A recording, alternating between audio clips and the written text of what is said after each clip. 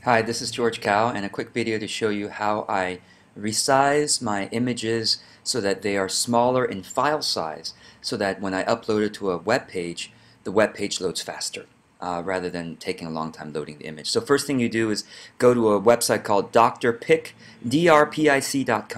Once you come here, you click Load a Picture. You choose the file that you want to upload. I'm going to just choose this one, and then click Load Picture. And then you'll just need to wait a bit for it to load. Hopefully this won't be too long. But what I'm going to show you is after this thing loads, what I'm basically going to do is come down here. You can choose between JPEG or GIF or PNG. JPEG or PNG are the most popular formats, so I would choose one of those two. Actually, no. Take that back. For the quality, which is what we're going to do, choose JPEG, JPG. Okay. I'm going to wait for this to load. Sometimes it takes a while, as you can see.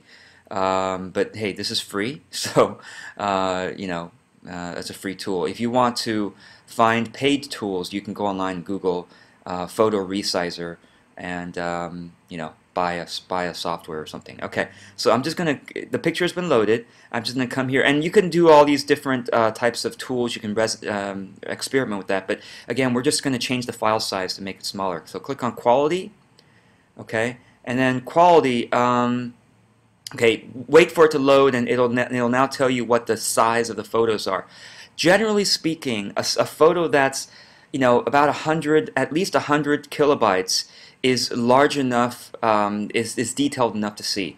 So for a web page, I would try to keep the total web page between 500 kilobytes to 1,000 kilobytes for it to load, relatively fast on both computers and mobile devices.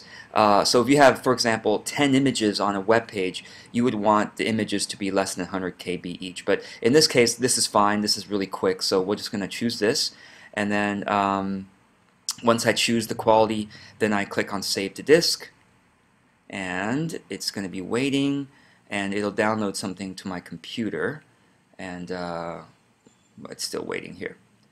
Okay, so basically, as you can see here, because of this very simple option, there's not a lot of choices. The full size was over 1,000 kilobytes, which is 1 megabyte. It's not huge, but it's bigger than it should be for displaying a web page quickly. Again, over 100 kilobytes is enough for detail. Well, anyway, it's taking way too long right now for the sake of this video, so I'm just going to stop the video now. But hope this helps. Let me know if you have any questions, and experiment. All right, take care.